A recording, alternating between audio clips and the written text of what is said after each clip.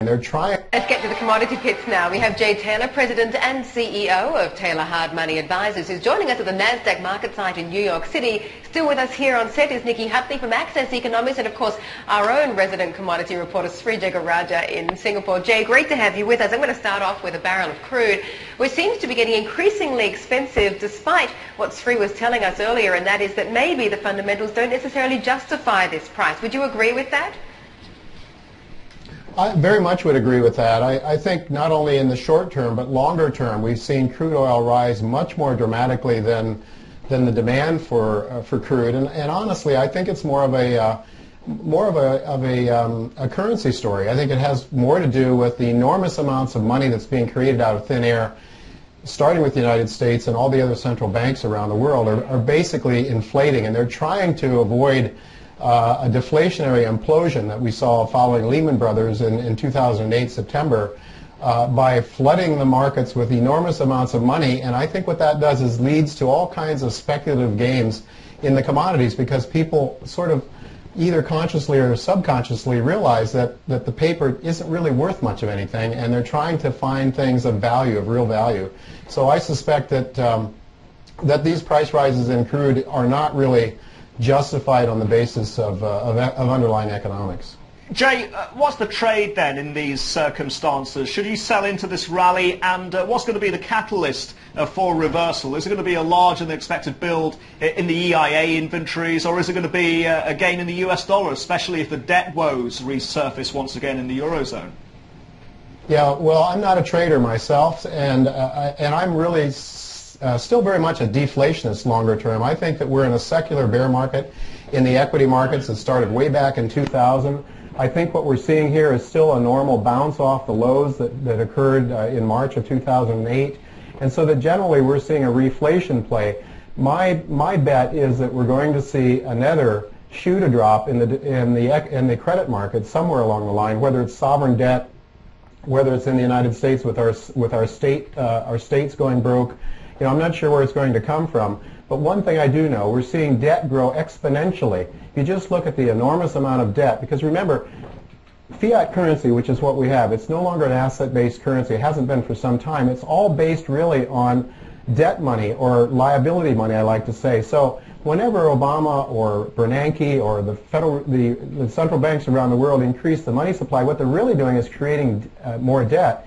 And debt money is growing much more rapidly than income is growing. That's true in the United States especially. I don't know if it's as true in places like where there's growth in Asia, but it certainly is true in the U.S. So I suspect the next shoe to fall will be another credit implosion, and I think that will make the dollar stronger, at least initially, because remember, as the world's reserve currency, the most debt is in U.S. dollar terms. Right. And when the credit trade is reversed, then what you see is the short covering of the dollar. So I think that would bring crude down, just as it did, and all the commodities down, just as it did following the Lehman Brothers failure in 2008. Jay, let me just pin you down here. I mean, clearly, if we do see a pullback, then where is it going to take us? Where is support, more specifically, in the price? Are we seeing the building off a floor around $70, $75 a barrel? You know, as I say, I'm not a trader, so I haven't really honestly looked at the charts to try to find some support levels. I suppose that could be a near-term support. But you know, where did oil go when you know, following Lehman Brothers? It went to $32 or something. I mean, it was some ridiculously low price. So I think that if you realize that so much of the prices in all commodities basically are not real. They're really, it's just, you know, money created out of nothing that has bid up the prices. And if it's all based on a credit expansion, when that credit expansion goes into reverse, then you'll see enormous declines in prices. So, you know, longer term, again, if I were a trader, I would have a ready answer for you. I'm a longer term buy and hold sort of a guy. So. Jay, can I just say, how much do you think that story translates over into gold markets, where obviously you're seeing tremendous amounts of wealth in countries, particularly developing world, India, China, where there is solid demand for the commodity. So it's a slightly different story than what we're seeing with the oil markets. So medium term, how much do you see that the prices there are being driven by fundamental demand as opposed to, you know, just as you call it, debt creation? Yes, indeed. I think it is very much a different story, gold and the commodities in general. First of all, I don't see gold as a commodity. I see it as a monetary metal. And what we saw following Lehman Brothers was a dramatic rise in the price of gold. In fact, I like to look at gold relative to the Rogers Raw Materials Fund.